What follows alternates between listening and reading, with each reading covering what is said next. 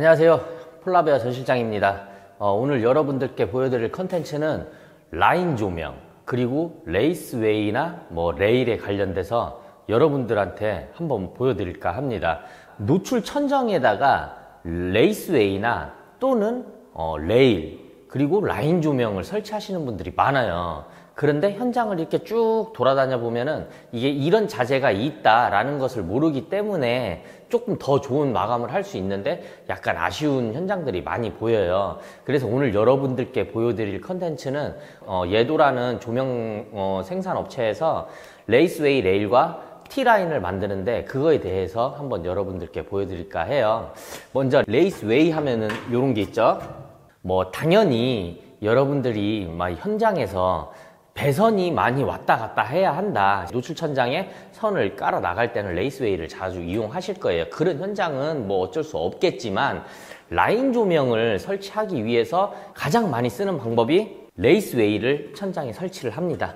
설치를 하고 이 위에 레일을 붙이든 아니면은 여기에다가 T5를 걸어 가지고 라인 조명을 만들든 이렇게 작업을 하고 있단 말이에요. 근데 이제 요렇게 하는 방법보다 조금 더 쉽고 마감이 더 깔끔하게 할 수 있는 방법이 있거든요. 그게 바로 예도에서 나오는 레이스웨이레일과 T라인이라고 하는 겁니다. 레이스웨이로 T5를 걸었을 때 단점부터 설명을 드릴게요. 일단 레이스웨이가 들어가게 되면은 이렇게 행거가 들어가야 되는데 여기에서 이렇게 더 튀어나오게 되죠. 이 레이스웨이 바닥면보다. 그렇기 때문에 T5를 바로 걸어버리면은 여기가 이렇게 파도를 치게 돼요. 그래서 깔끔하게 일하시는 분들이 그나마 조금 신경을 써서 작업을 할 때는 여기에다가 와샤 같은 거를 이 두께만큼 와샤를 이렇게 끼고 T5를 고정을 합니다. 근데 작업이 굉장히 힘들죠. 그리고 또 다른 단점으로는 T5라고 해서 여러분들이 20개, 30개 한 번에 쫙 연결할 수 있는 게 아니에요. 쭉 오다가 여기서 끊어지고 다시 선을 여기에서 빼서 나와야 되니까 선이 이쁘게 나오지가 않습니다.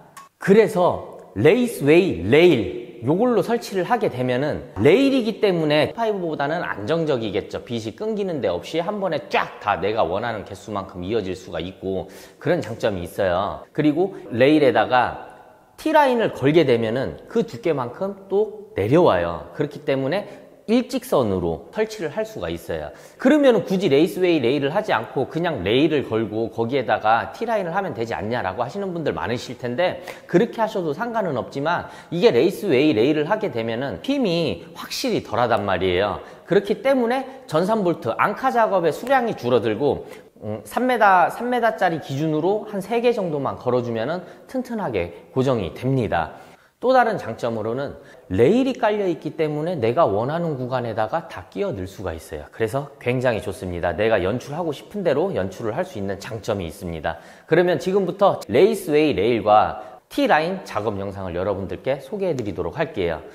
지금부터는 레이스웨이 레일 하면은 너무 기니까 그냥 레일이라고 설명을 할게요. 위에 카드를 보시면은 예전에 저희가 레이스웨이를 설치하던 영상이 있습니다. 그게 제 딴에는 굉장히 편하고 정확하다라고 생각을 하고 있거든요. 그래서 그 영상을 한 번 더 참고해 주시면 좋을 것 같고요. 일단은 레일을 설치하기 위해서 바닥에다가 도면을 그려줘야 돼요. 저희처럼 바닥에 도면을 이제 줄자를 이용해서 내가 원하는 구간 다 체크를 하시고요. 그 다음에 먹을 이용해서 바닥에 먹을 튀겨줍니다. 이제 여러분들이 바닥 마감, 타일을 새로 깔을 거야 하면 먹을 튀겨도 되겠죠. 저처럼 칼라 에폭시를 쓸 거야 하면은 먹을 튀겨도 됩니다. 하지만 투명이나 이런 걸 한다고 하면은 안 되겠죠.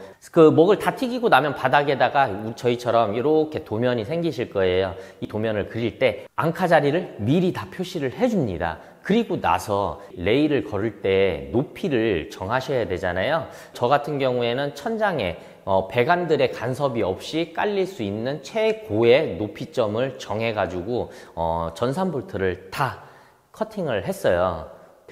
저희가 이제 보통 고속절단기나 아니면 전산 카타를 이용하게 되는데 가장 좋은 거는 전산 카타를 이용해가지고 자르게 되면은 이제 너트 넣는 부분이 이렇게 깔끔하게 잘 들어가고 또 별도로 그라인더로 갈아줄 일이 없기 때문에 더 편리하지만 저희는 지금 전산 카타를 안 갖고 있는 관계로 그라인더로 일일이 다 잘라줬어요.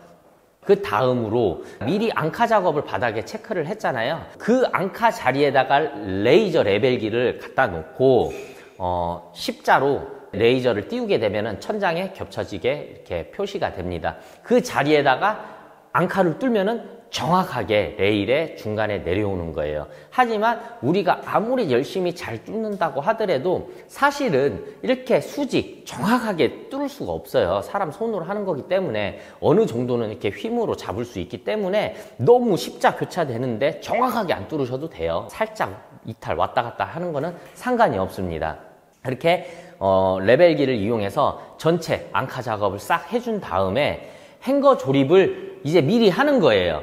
모든 일은 할 때 재단이든 뭐든 한 번에 하고 다 한 번에 하는 게 가장 편하거든요. 행거 조립을 미리 다 하게 됩니다. 이제 저희가 앙카 구멍을 뚫어 놓은 데가 있잖아요. 거기에다가 앙카 작업을 하는 거예요. 사람이 한 번 올라갔을 때 앙카까지 다 뚫고 전산볼트 행거까지 매달고 내려오면 편하겠죠. 그래서 행거까지 전체 같이 진행을 합니다. 앙카를 받고 행거를 걸고 이동해서 앙카를 받고 행거를 걸고 그래서 2인 1조로 작업을 하면 편하겠죠.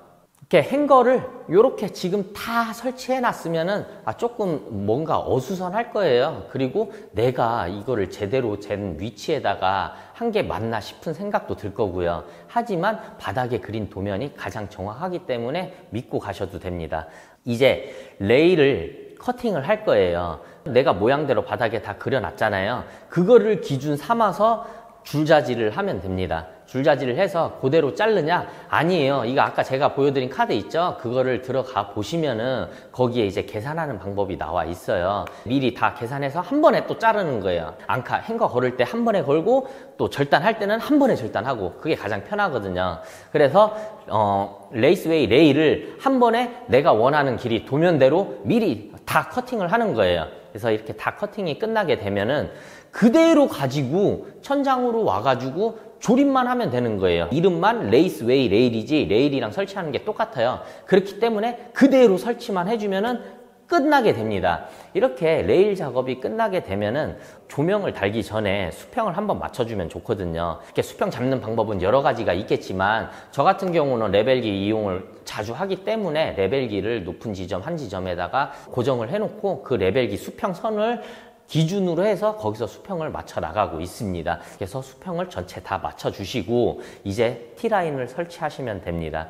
T라인을 설치하실 때에는 행거가 혹시 레일에 삽입되는 부분에 겹치면은 어떻게 되나 라고 생각을 하실 분들이 있겠는데 이 T라인 조명에 보면은 전원부가 있고 그리고 한쪽은 고정부가 있어요. 전원부는 고정을 하면서 전원을 넣어주는 거고 고정은 딱 고정만 하게 됩니다. 전원이 안 들어가요. 근데 행거에 걸리거나 아니면 다른 장애물에 걸린다 했을 때에는 전원부는 이동을 하지 않는데 이렇게 고정을 할 수 있는 고정부는 이렇게 움직일 수가 있어요. 그래서 행거를 피해서 설치를 하시면 되겠습니다.